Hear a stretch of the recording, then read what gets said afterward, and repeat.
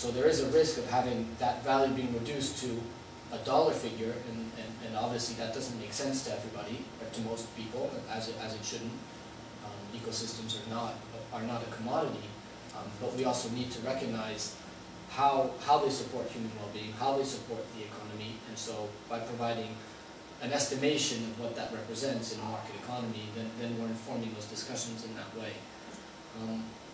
On the conceptual gap between ecosystem services and biodiversity, obviously that's a big challenge. We're finding, at IUCN, in our attempts to generate more partnerships, to generate more interest in biodiversity conservation, that concept is not an easy sell for people who are not as interested as IUCN might be in conserving biodiversity. It's very abstract. It's very broad. We're talking about diversity with genes, species, and ecosystems. It applies everywhere. It's the diversity of life on Earth. So that's why we use ecosystem services. We adapt our language. We talk about natural capital, different ways of communicating about biodiversity values, because biodiversity in itself is just too intangible. So the answer to that, how to fill that gap, is basically adapt the language to the different stakeholders, and that's why I personally think that this ecosystem service concept does have quite a bit of mileage. Then just a few words on TEEB. Well, first of all, I agree. Carbon market is strong, and RED itself is not ripe. I do think we need more time. As I said, I'm still on the fence. I'm not really sure how such a global system could work. When it does boil down to the local level, it's something that seems difficult to imagine, especially bearing in mind that the limits that PS has had at the national level in places such as Costa Rica. I think Mexico has maybe been a bit more successful, but we still have a lot of learning to do. So I would agree with you that we're maybe not that ripe. And in terms of balancing the trade-offs, for example, between carbon and water, how do we make sure that RED is not incentivizing eucalyptus plantations or even in Indonesia palm oil plantations? That is a real trade-off. I think on the one hand it's important that RED is not simply about preserving existing forests and saying, okay, we're gonna reward those countries that are able to reduce their deforestation by preserving intact forests. I think it's important that it's also seen as an incentive for enhancing carbon stocks, so that people that are able to invest in restoring degraded landscapes or basically give more room for entrepreneurs, people that can enhance carbon stocks, are also to be included in this, because at the end of the day the interest is in biomass, it's in carbon sequestration. And I think that you do get more additional benefits by allowing those types of projects, restoration, avoided degradation. That's why it's important that the discussion has evolved there. But obviously you need to be careful that it doesn't go into credits for monoculture plantations. And so that's why there have been quite a few efforts at doing safeguards, social safeguards and biodiversity safeguards. Some will say that the safeguard approach is maybe too restrictive and not the right way to go.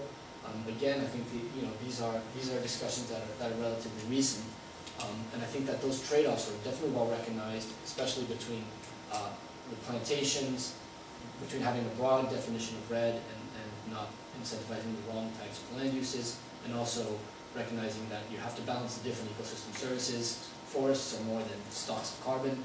I think that message has come across pretty well in the climate change community, thanks notably to the involvement of conservation organizations. And so that we do want to make sure that we're not undermining water-related ecosystem services with carbon. I think we're heading in the right way there. On TEEB, it's evidence on the values, not the prices. TEEB basically just is a compilation of all these different valuation studies, such as the one we've done in Burkina Faso and things that have been done everywhere.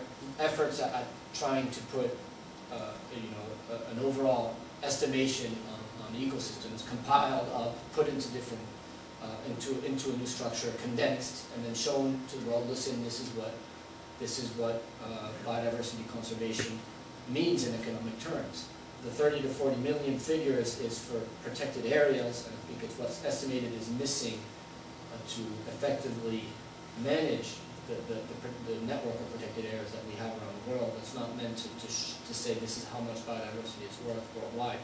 There was an attempt in 1997, Costanza and his colleagues put a price like $3 trillion, I can't really remember what it was. This is what the world's ecosystem services are worth. That hasn't been picked up very. People recognize that that's something that is too abstract. Again, it's about highlighting the values to the different stakeholders, using these values really as just a piece of ammunition in lobbying efforts and in awareness raising and in communication. I think that's really what TEEB is for. We'll see how prominent it is featured in Rio. I'm not sure. I mean, I saw it really as an effort that was meant to be showcased and disseminated as it was last year in the context of the CBD discussions. Now it's basically, okay, from the environmental community's perspective, people that put together this TEEB study, okay, we've given you the evidence, now you use it or not, and if you want to use it, we'll help you do it. The green economy really is about using that to do things such as reforming systems of national accounts, thinking about reforming fiscal policies, trying to maybe change how you're doing who you're subsidizing and who you're taxing, those types of things, operationalizing TEEB. I think that really is what this green economy agenda is about. So I see it as heading in the right direction. Again, valuation, does it make, if it makes sense? Yeah, I think it does, but I think that those who are not aware of its limits are obviously misguided, and that's a very important risk. Maybe I would also like to make a comment before we have to break up.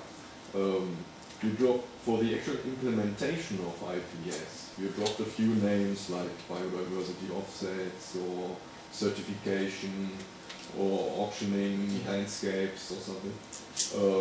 I think for IPS to be really successful or be picked up by policymakers, that implementation has to become more concrete. For the idea to be sold, it's exactly those things that I think needs more work and more concreteness. It's just a comment. Like this, it's kind of a very an idea that's just floating in the air and that has not much to hold on. Yeah.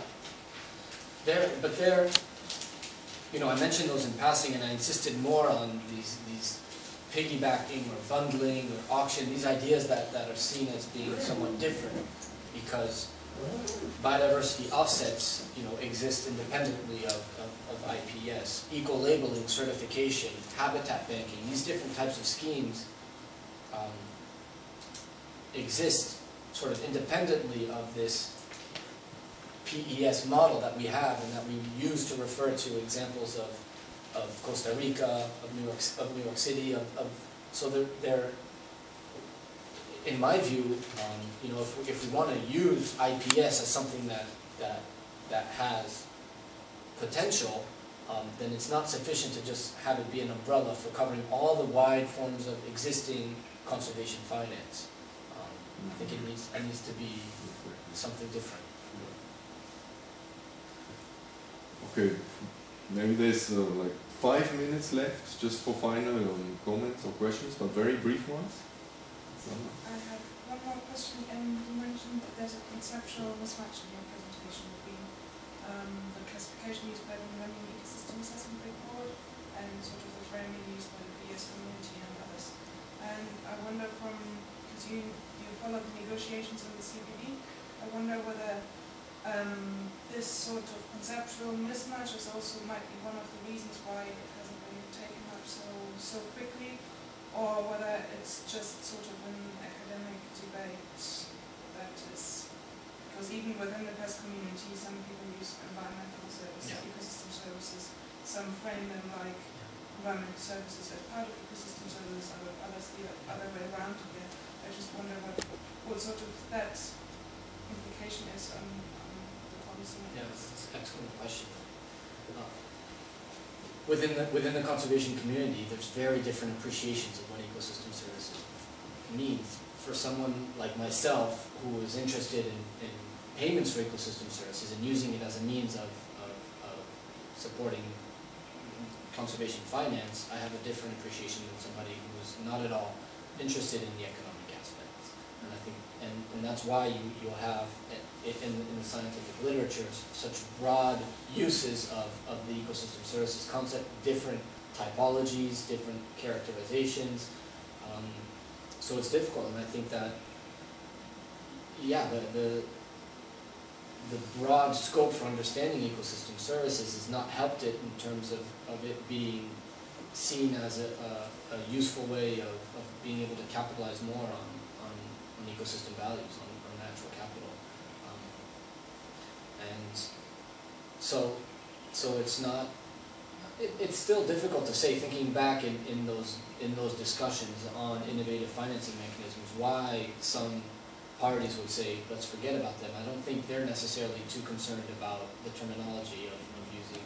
They don't have anything against, for example, payments for ecosystem services, I think, as a concept. It's just more generally the concern about what it means to be using market-based approaches and the risks, very legitimate, that are associated with that. Great.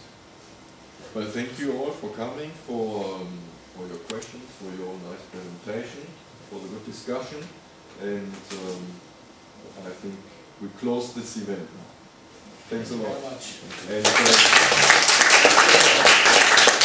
yeah, David will be around this afternoon, so if there's anything else you want to discuss, I don't know where you will be sitting.